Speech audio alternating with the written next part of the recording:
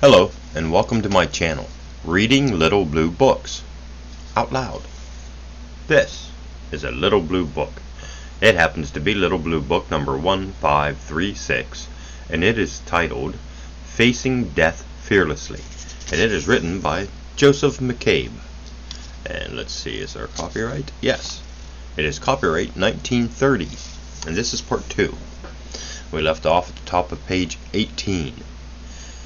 There was no such thing as a purposive equipment of the organism with instincts to avoid danger.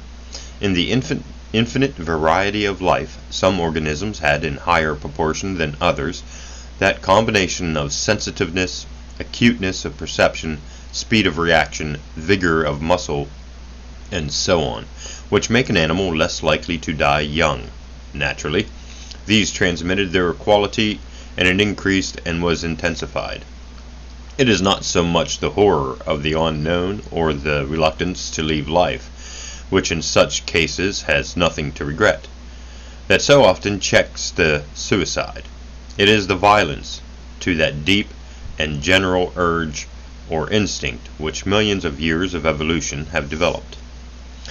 In the elderly this is often, just as naturally, enfeebled, though my experience is that it is enfeebled far less than is generally supposed. A great cardinal died when I was young, and quite pious professor in a monastic college, and I happened to meet a bishop who had been intimate with him to the end. Speaking quite sincerely on the lines of our beliefs, I said to the bishop I suppose he was glad to go. I meant, of course, that he saw heaven opening to him, but the bishop astonished me by telling me that the cardinal had fought vigorously to retain life to the very end. In normal circumstances, where a man still has an interesting work to do, or life still offers more pleasure of one kind or another than annoyance, the instinct persists. In some, the consciousness of danger makes it even sharper, and the old man or woman of 75 will exhibit a terribly selfish or even humorous clinging to life. Religion makes no difference in such cases, but proper mental cultivation does, and that is why the skeptic is more apt to have what John Ruskin called a brave attitude toward death. The typical skeptic, who has passed the 70 years and 10, or is at an even earlier age, aware that he has entered what I may call the death zone, takes every reasonable precaution to avoid illness or injury, but he shows no nervous or comic profusion of precautions. I have in mind at the moment several ladies over 70, skeptics. Life is worth living to them, and they take no superfluous risk, but they are quite quiet and reasonable about it. Not like so many of the Christian old ladies who you see insisting that the whole world shall help to keep them out of heaven as long as possible. I know a number of skeptics over 75 and some over 80. They smile every New Year's Day. This year surely will be the last, they say to themselves genially. They are quite resigned to go. They have warmed both hands at the fire of life. They have been fortunate and are ready, like Henley, to thank whatever gods there are. I have known, too, quite a number of men who have committed suicide. Sometimes it was not easy to understand. 3 rationalists I knew committed suicide within a few years of each other, and they were all men of good health, not over 60, and fairly prosperous. They left no explanation and had not discussed the matter with anybody. All left wives, but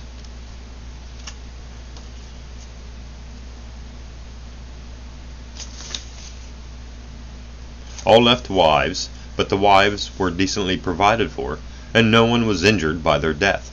Such men have, of course, a perfect right to end this story prematurely.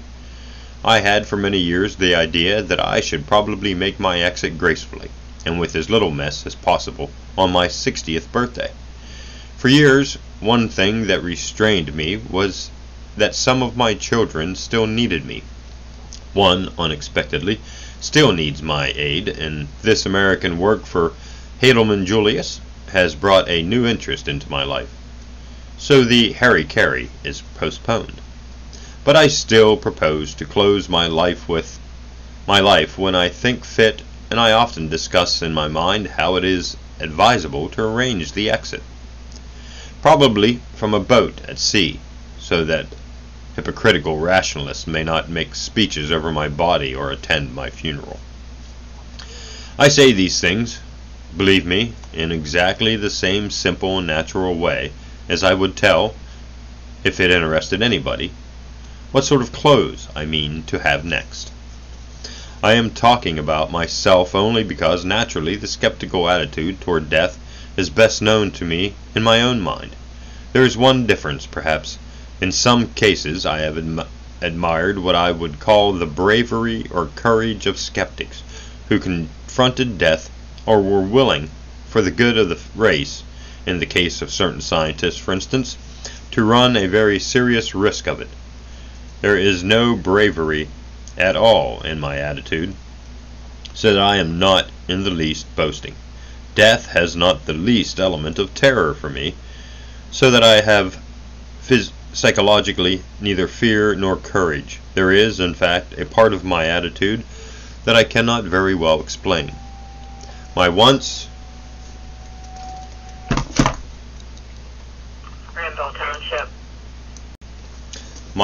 are very simple, and I have all I want.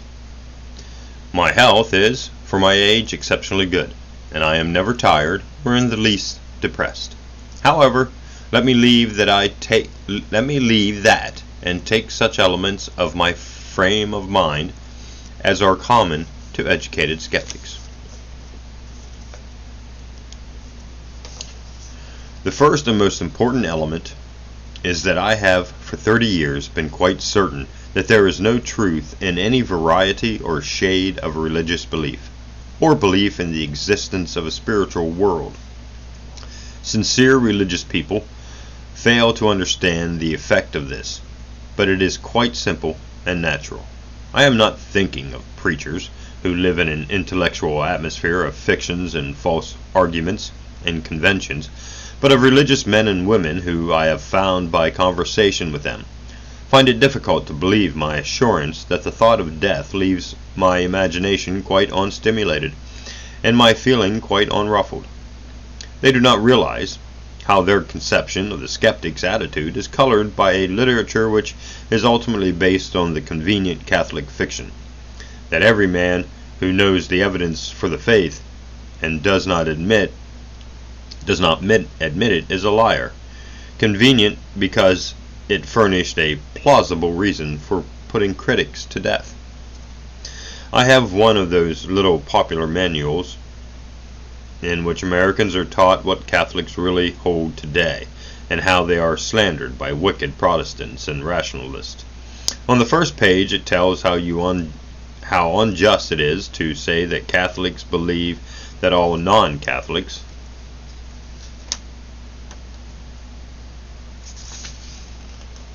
will go to hell. A pope is quoted to the effect that ignorance of the true religion, when it is invincible, releases a man from punishment. How humane! It really means that if a man, through no fault of his own, has never had Catholic truth put before him, take an ancient Greek, for instance, he will not be punished eternally for not being a Catholic. God is certainly merciful. In fact, this doctrine of invincible ignorance is so vapid and elementary that this Calvert Handbook of Catholic Facts gives it an entirely new meaning. It says that the universal teaching of Catholic moralists is in accord with the above declaration, that only those are lost eternally who, having come to full knowledge of the Catholic faith, and believing in its truths, refuse to follow it. The words I italicized, which make the sentence absurd or quite mendacious addition to the Catholic doctrine. Where is the ignorance, vincible or invincible?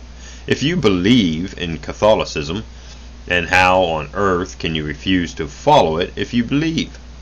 For this question of invincible ignorance has nothing to do with bad Catholics, men who believe but refuse to practice. Catholic teaching is now in America and everywhere else, and always was, that any man who knows the Catholic doctrine and the evidence of them and shows that he does not believe them is in a state of vincible ignorance, or willing refusal, and will be damned. That is the real reason why the stories of infidel deathbeds began to be invented. Voltaire did believe, Catholics said, for he knew the truth, and the sublime conceit is that Catholic teaching is so luminously true, the doctrine of absolution, the Mass, or the Immaculate Conception, for instance, that any man who knows it must believe it. So pious folk imagined infidels writhing in terror when the end approached, and pious forgers confirmed them, as they have done since the death of Arius in the 4th century with fictitious stories of agony. It is this ancient myth that still influences religious literature and prevents many, even conscientious Christians, from understanding skeptics. One can imagine that it might lead to distress, possibly misery. If a man who all his life had believed in God and looked forward to an eternity of bliss were to discover shortly before his death that they were superstitions. I have, on that account, never sought to interfere with the religious beliefs of aged people in practice. However, even this contingency must be very rare.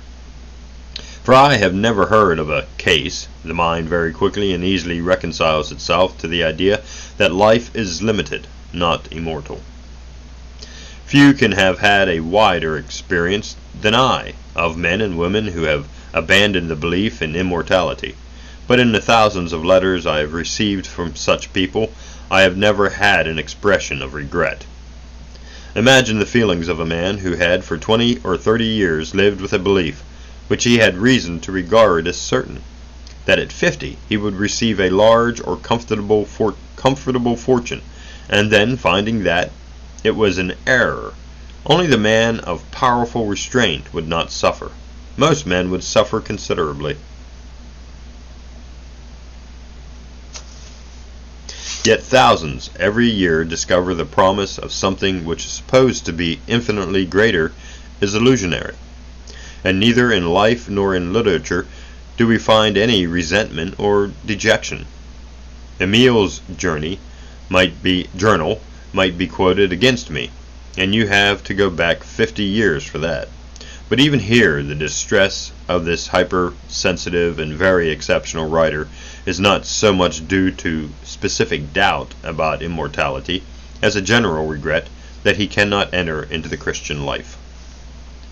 Any man who can understand this at first sight, singular fact, will understand the attitude of the skeptic toward death. I would not stress the fact that he is relieved of any misgivings as the eternal torment. My own clerical experience was that very few really had a vivid fear or even an acute anxiety about it. To become and remain a world power, Christianity had to invent all kinds of evasions of its terrible dogma. Instantaneous, unexpected death is very rare, and it is Catholic teaching, at least, that if a man has time to murmur, even mentally, "I am sorry," he escapes hell. It is only in small sects or limited periods, like that of the New England Puritans, that hell really terrified people. To me, the only explanation seems to be that few men ever had the same conviction about a future life as they have of this life. Ask them if they believe in this post-mortem existence, and they reply yes, certainly. But they will read a book criticizing the belief without the slightest flutter of nerve, and they will, if the book induces them to surrender the belief, feel no regret. The psychology of this seems so illogical that one must suppose that the belief was never deep-rooted enough to tear their emotions when it is removed, and that the period of inquiry, doubt, and increasing uncertainty steadily dissolves whatever connection with the feeling that belief ever had. I detest all compromises with the belief, and personal immorality seems to me to have no more cheerful relation to the old dream of personal immorality than materialism has. The stuff of which I am composed will not be annihilated, and it does not seem to matter two pins whether it is material or spiritual, as long as the I disappears. Nor have I ever found any consolation in the fact that, as my positivist friends remind me, I shall be immortal in my work or in the thoughts of those who owe me something. That's one memory. That one's memory should be maintained for a few years with honor and affection by a few has no relation whatever to immortality. And as to living on in my work or the thoughts of others, it is a kind of vanity from which I have never suffered. There may be folk who appreciate these things. To most of us, they are simply irrelevant. The limited duration of our existence is a fact like any other. We loathe death only when it steals the young. The most painful of all sights that I encounter on the streets of this great metropolis is to meet the death car and notice as it passes that the dead was young. Only once has the dream of immortality stirred my pulse since. More than 30 years ago, I surrendered it, and on that occasion it stirred me to the depths of my nature. It was when I saw on the stage Maurice Maeterlinck's Bluebird. My recollection is rather faded, but I seem to remember the two wandering children stumbling upon a pleasant land in the forest where all their dead playmates still lived and played as they had done on earth.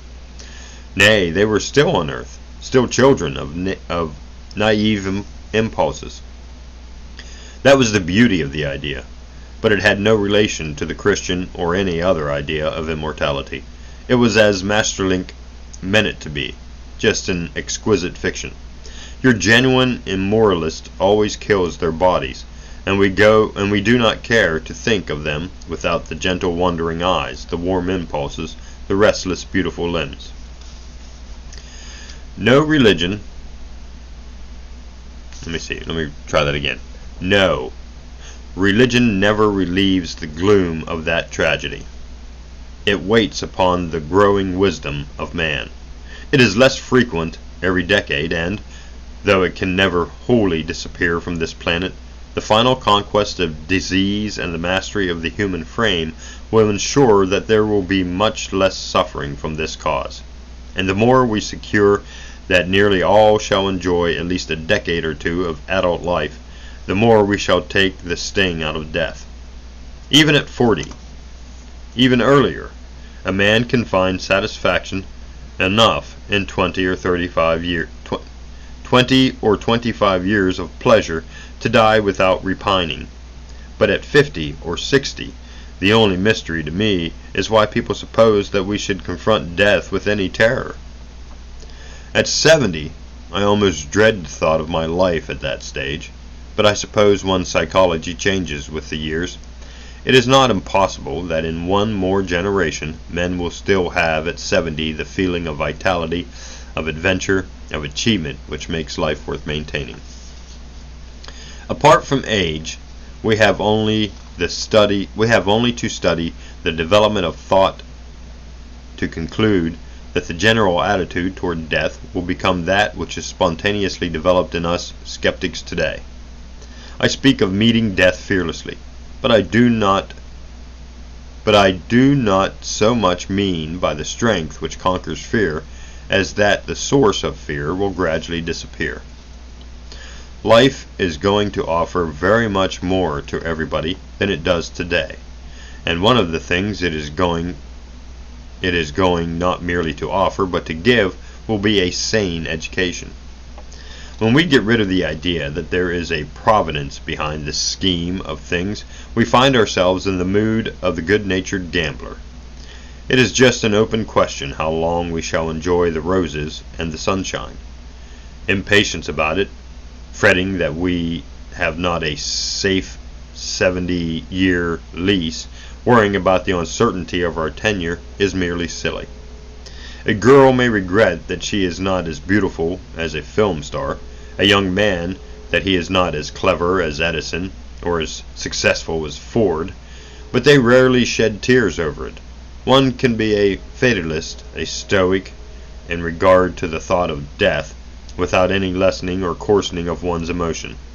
I remember still the account which Nevinson brought home from Russia during the worst days of the pre-war terror in Russia, when as people are so apt to forget the Tsarists were as brutal and bloody as any Bolsheviks, and reported to have been since the war. Nevinson is a keen observer and conscientious man, and he said that the indifference to death of the young students was amazing. They coolly stitched to their clothes tags with their names on and went out into the streets. If soldiers opened fire, they did not run or dart into doorways.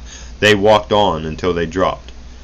The annals of Russia since the first half of the 19th century are full of these things. It is not, as some say, Asiatic fatalism, Tartar blood in the veins of Russia, for there is very little Tartar blood in the Russian people. It is the attitude of the skeptic toward death. In the history of Japan one finds innumerable illustrations of it, even in the case of youths and maidens. We may hope that within another half-century the need of such sacrifice or stoicism in the young will have disappeared from the earth. There is a fine quality of manliness in those who can, even in youth, face the risk of death with a smile, who feel that the adventure is worth the risk, as there is something repellent in those who shrink too nervously from every suspicion of risk. Nietzsche's live in danger, not live dangerously to others, as anti-Nietzscheans make him say, contains a very fine maxim, put in the extreme and the paradoxical form which Nietzsche found best fitted for his message. But we are pioneers in the age of transition, often wandering into false directions, often driven into positions which are merely suited to our pioneering conditions. Someday, education, the broad education that begins in the nursery and the primary school and continues throughout life, will consistently embody a sane and natural attitude toward life, which means also an attitude toward death. It will impose on the community the duty to see that as few lives as possible end prematurely, or are so poor in quality that the thought of suicide may arise. It will give the individual a pride and joy in life, a frank acceptance of every pleasure that does not mean pain for another, a spontaneous feeling of real comradeship. But it will give also a quiet feeling that premature death is just a piece of ill luck that we must try to avoid, and death in old age is natural as sleep at the close of the day's work. There will still be pain, the pain of the bereaved, for it is a foolish supposition that feeling will be less acute when intellect is more cultivated. But there will be a general sense of the naturalness of death that will make a man prepared for loss and a stronger to meet it. In short, human nature is more natural than some of these puzzled Christians realize. I once won $500 by writing an article on a funeral at sea. I was put down in some man's will for that sum, though I shall probably precede him into silence. On one of my voyages a passenger died, and the Church of England service was read over the body. I happened to know that the man had died of venereal perennial disease and had